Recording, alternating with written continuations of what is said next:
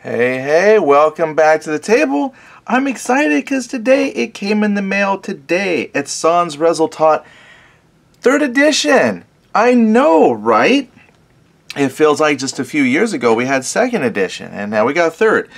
But this is actually really good because we were getting ready, my buddy and I were getting ready to film some more battle reports for ESR once the rules came out, and so they're here. So I thought I would do is take a look through with it and see what all is in here. I printed a couple things off the internet we can look at. So I'm very excited to, take a look. Now I did flip through it a little bit earlier. Haven't read it yet. It's a lot to read for one evening. Well, for me, it's a lot to read. But it's hardbound, and I know that David talked about, soft bound, spiral bound, all that good stuff. And then I think that he's in a place where it's a darned if you do, darned if you don't. Some people like the soft spiral bound, some people prefer hard bound. So I'm not quite sure what he was to do to get the in-between happiness, but it's hardbound. Although I am curious if my local binder guy can actually do a spiral bound on a hardbound book, because that would be totally cool. Then I would have the best of both worlds. But let's look at it. Now, this is a really good book regardless. I know some folks like spiral bound because you can lay it flat. This actually has pretty good binding. I think that was one of David's goals with the book, was to have binding to the point where you could lay it flat on your table. And it's holding up pretty good. I'm going to try not to abuse it too much, but you could lay it flat. So, take the good with the bad, and I think this is on the good side of things. It's nice looking.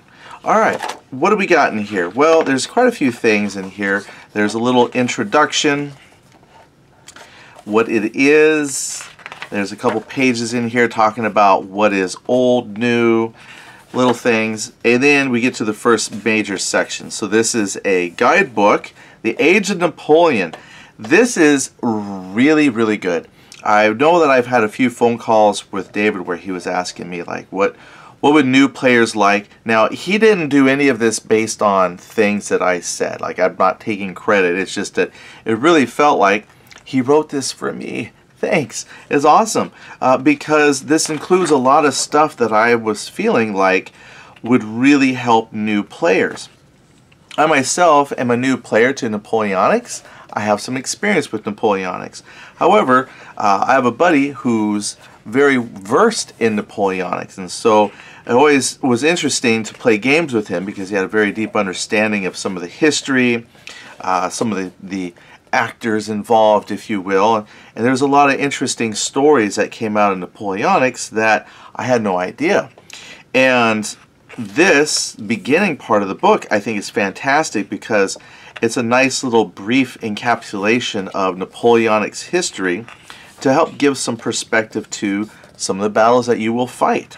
It's a great place to start. Clearly, this is not everything you need to know about Napoleonics, but it's a great way to just give you some background before you can, before you jump into the battles, and maybe sparks your interest to do more research and learn more. So, yeah, it's very cool. I thought that was a really nice touch to add.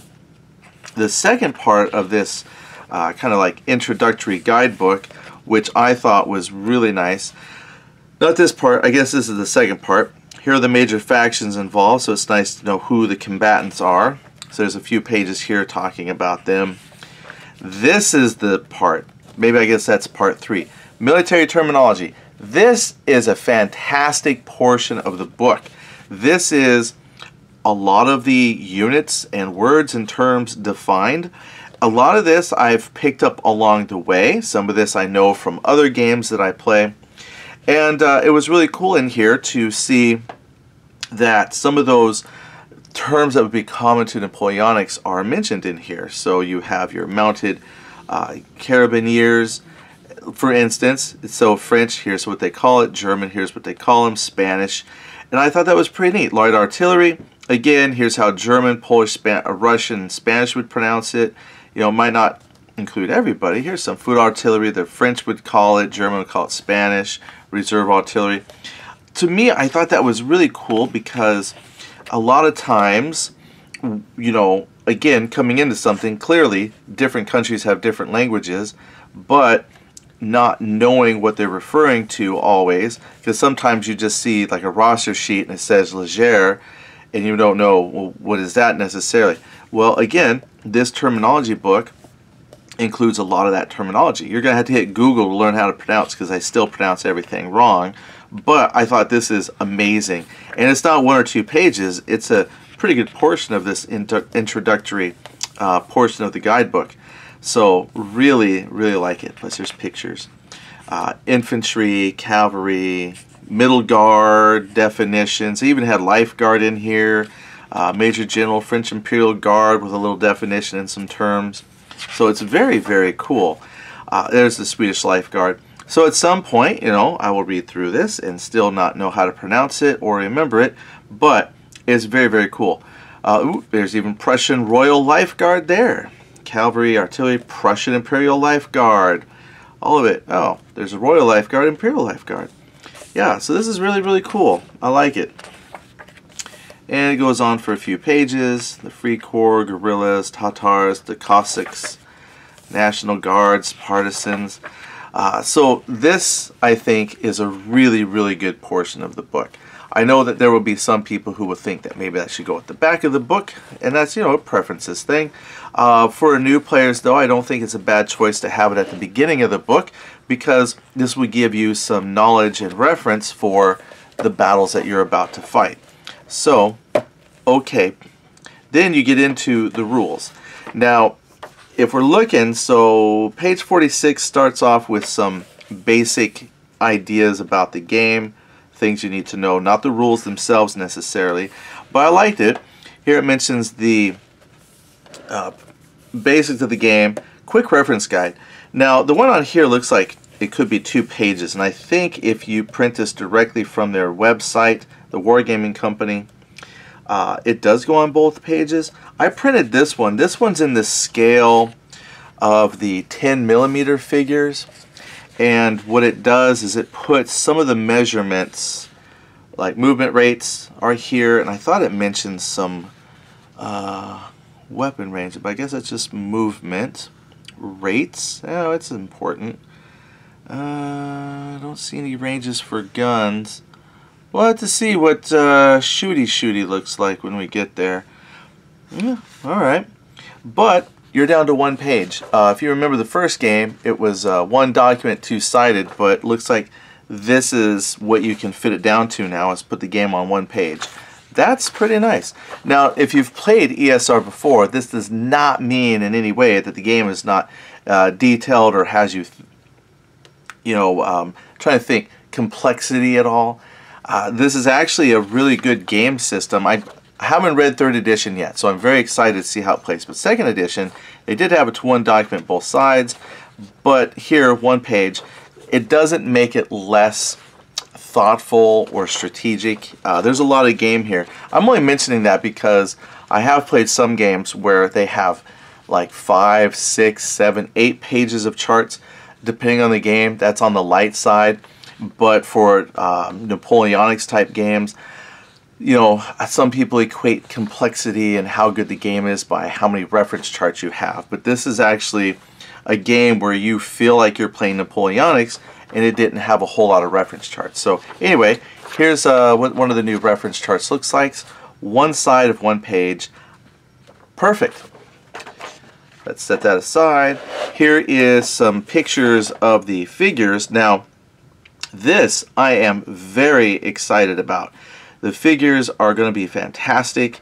They're, I guess, plastic resiny type of print. I can't wait for them to come out. I just got tired with metal trying to file down everything all the time. These will come in like kits on sprues that you can cut them out, and just some sample renders.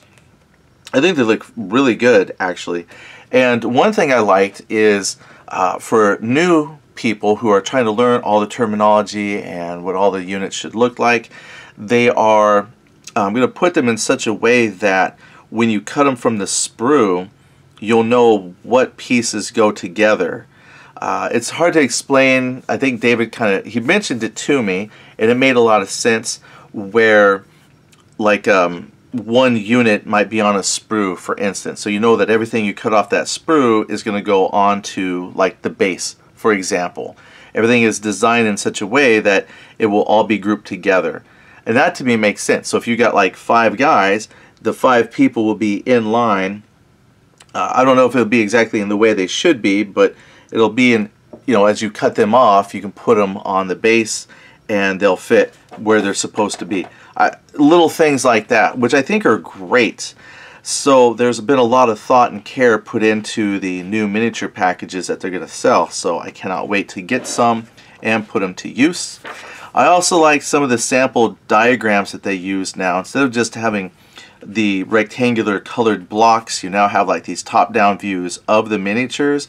I mean, they're not painted, but I think it's a step up as far as graphic representation, as far as like what a ploid formation looks like, or a deployed formation, how it should look on the table. I think it's very classy and really shows you how things are supposed to be on the table. I think it's great.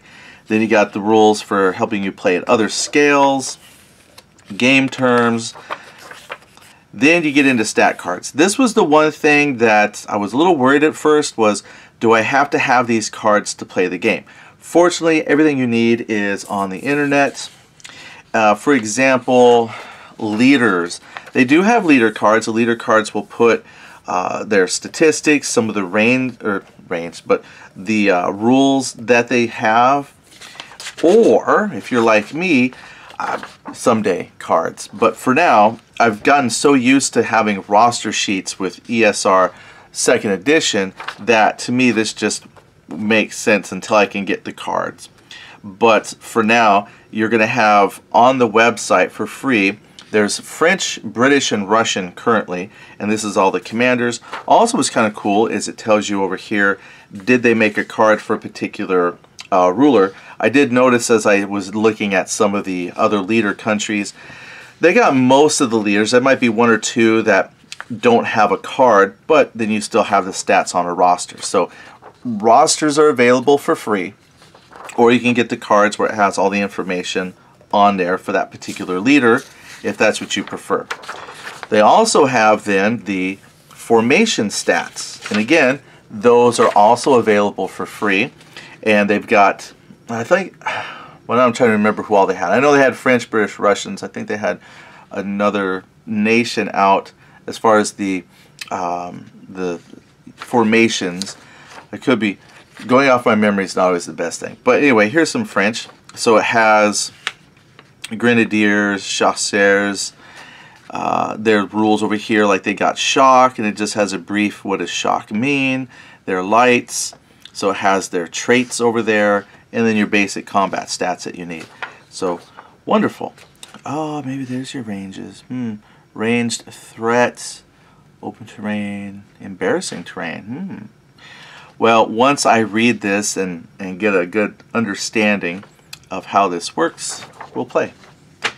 Alright. Moving along. Getting into a quick start. So, out of the... there's like maybe 20 pages of rules. It goes from like right here, I would say, here's the start of the rules. So starting at about page 54, and it goes until you hit page 76, if I remember right. Okay, 78. So there's like 24 pages of rules. That's really not that bad. And here is the quick start guide, and that's a couple pages. And that covers all of that, and it's yellow colored. Then once that's done, you get into the command phase. So this is like going the in-depth way of the rules, your command phase. Then it's got a few pages, again color-coded for movement, and then color-coded here for the combat phase. And you got a few pages there. And then it goes back into talking about your commander traits and definitions of like unit traits. Perfect. Then you have the designer notes and commentaries, which I definitely encourage you to read. I read some of this on the website, some of the ideas of why things are going the way they are. And so I want to read this again. And I don't know. I'm one of those folks where change is hard, and just as you're starting to get used to, you know, something, this comes along. But I am very curious to understand some of the thinking and behind the reasons why. So can't read. That'll probably be the first thing I read. Then you have the planning for war. This will go in hand with the documents on the website. And knowing second edition, the back of the rule book had a lot of these charts already for you, which is fine. But I don't have a problem with having unit stats on the website, especially because they're free, because as there are changes, and I think one of the highlighted forum posts of the day I read today, they had made a change on one of the sheets anyway. So when you put it in print like this, that's pretty permanent, and if you have to change a stat or something like that, your book is now out of date. So by putting those commanders and unit statistics on the website, I think is fine. I'm okay with that. And here in the book though, this gives you how the formations would break down. So I know if I was doing the Prussians, I would have, you know, a certain amount of infantry, some artillery attached. It kind of gives you a hierarchy of your unit building. Of course, you can also use pre-made scenarios and campaigns. And speaking of scenarios, right as we get past the planning for war, we have some starting scenarios. Here's how to read the maps, and then here's a scenario: the mountain passage 1799, a surprise attack of 1800, river crossing of 1805, exiting a defile, fighting withdrawal, mountain passage again, an envelopment. You know, so you got like who the combatants are, talks a little bit about the terrain, a little bit about the units that you would pick to be involved, initial placement, victory conditions. So quite a few options here depending on what kind of terrain that you have. And I don't think the maps are overly complicated. This was another discussion that you know, I've had with other people about maps, is how much detail is too detailed. I think that this is actually a pretty good compromise on maps. It does look a little detailed, but again, if you have people who are new to the genre and maybe don't know exactly how the battlefield for this battle should really look, I think this does a pretty good job of laying it out. I know that I would put, you know, roads this way. Here's elevated hills, so I know how tall to make them, where the trees should be. I don't think it's overly cluttered, but it gives you a pretty good idea of how you could set your terrain. So I think they've done a really good job overall putting a lot of information in here for new players. Now you might say, but if I'm a veteran player and already know all that, I mean, you still need the rules, but it puts a lot of that information you already know in one nice book. So overall, I am very excited to dive into this, and my buddy and I, we were waiting to get our copy so we could read through and start figuring out how to play 3rd edition so we could start doing some more battle reports. So thank you much for tuning in. I hope you're excited for ESR 3rd edition as much as we are. And I'm not sure when we'll get some battles on the table, but hopefully not too much longer from now. All right, thanks for tuning in, and we will talk to you later. Bye.